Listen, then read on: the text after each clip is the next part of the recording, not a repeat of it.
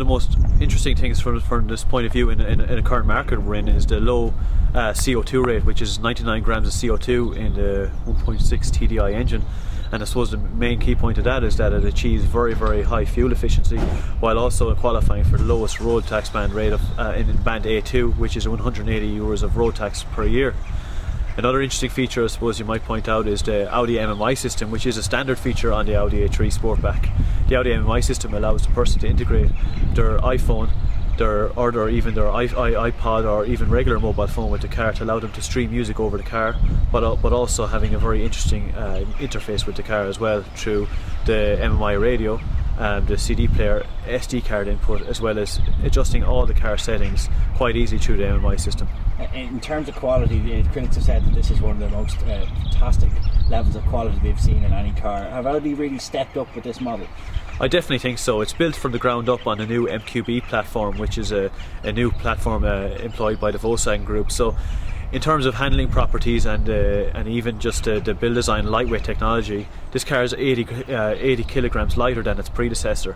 What that equates to is higher fuel efficiency, safer car. So taking all that into account, the overall car and the handling properties, everything else it built into it, it's just a much better car than the predecessor, and they really have stepped up the game a lot.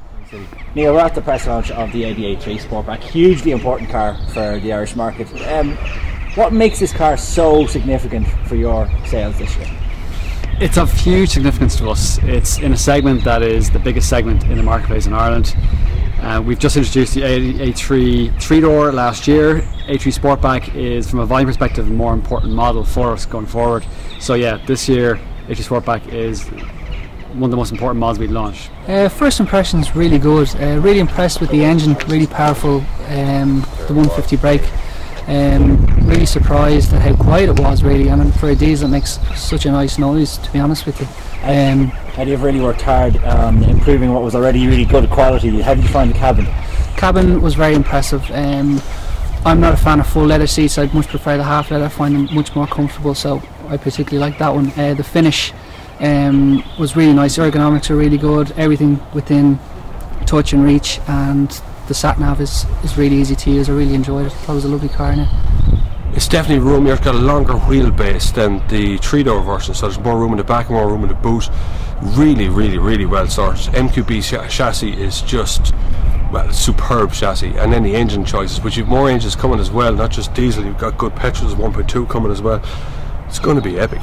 Is this the start of Audi being more mainstream? Will this appeal to a wider audience?